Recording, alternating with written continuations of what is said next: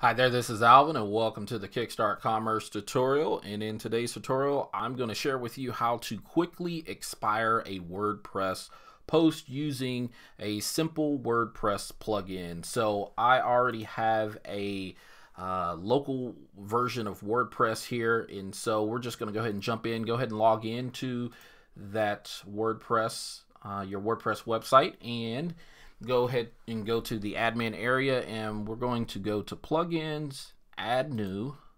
And when we add new, we are going to look for the plugin called WP Post Expires.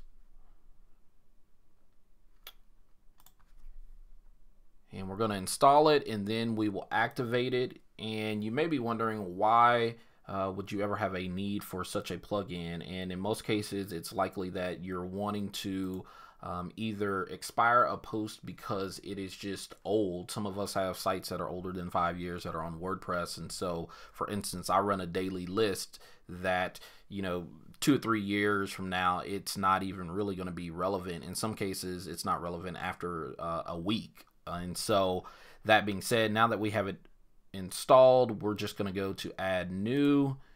And so in my case, this would be one of my daily list, or some sort of special that gets put out. And I would say, okay, input the title, input the content there, and then on the left hand side, so I'm using obviously just the plain Jane vanilla install of Gutenberg here, but on the right hand side, obviously if you're using classic editor, it's going to look a bit different, somewhat the same, but like I said, a bit different.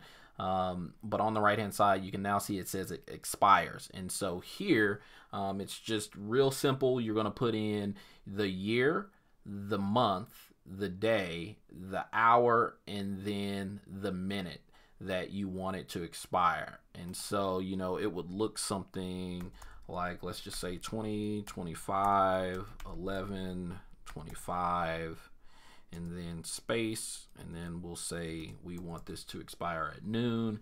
And then you can select whether you want to add a prefix to it, and put expired on it, or you can basically move it to drafts or select to move to trash.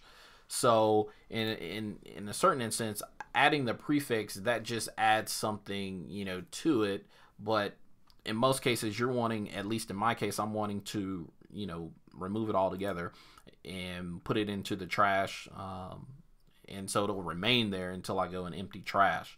That being said, I can now go ahead, and since we know that at least at the time of this recording, it's November 25th, 2020, and 5 years from now, then this post, once I set it active, it will then expire. So I hope this answers the question of how to expire a WordPress post using the simple plugin WP Post Expires. That being said, let me know if you run into any technical challenges. Please feel free to leave comments below.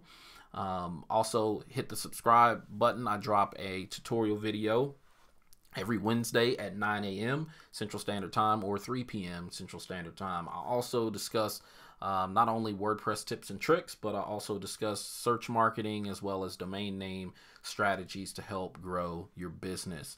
Last but not least, please subscribe. Go ahead and go to Kickstart Commerce. Go over to the right-hand column there and subscribe to the newsletter where I share digital disciplines and strategies, just tips and tricks to help you actually just grow your business. So sign up, get that, and then other than that, that's it for this tutorial, and we'll see you back here next week.